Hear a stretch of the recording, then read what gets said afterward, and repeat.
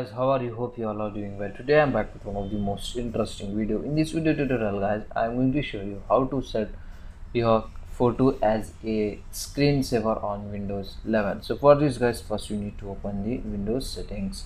Hold Windows key button and press I. With this help of shortcut key guys, you can easily open the settings. Okay, in the settings guys, in the left panel open personalization, and in the personalization guys, just scroll down here, you can get the option lock screen. Just click and open that. Okay, and in the lock screen guys, once again you need to scroll down slightly. Here you can get the option screensaver. Just click and open that screensaver option. From here guys, screensaver type is selected to by default none. Just extend this. From here you need to select photos. After this guys, just click on settings.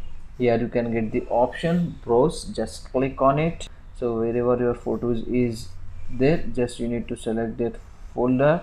After this guys, just click on OK, click on save, click on apply, and once again click on OK. That's it. So from here you can easily able to set the custom photo as your screensaver for Windows 11. So that's it for today guys. It's a short and very simple video. Hope you enjoy this video. If you enjoy, please guys don't go back without like, share and subscribe to our channel. Thank you very much.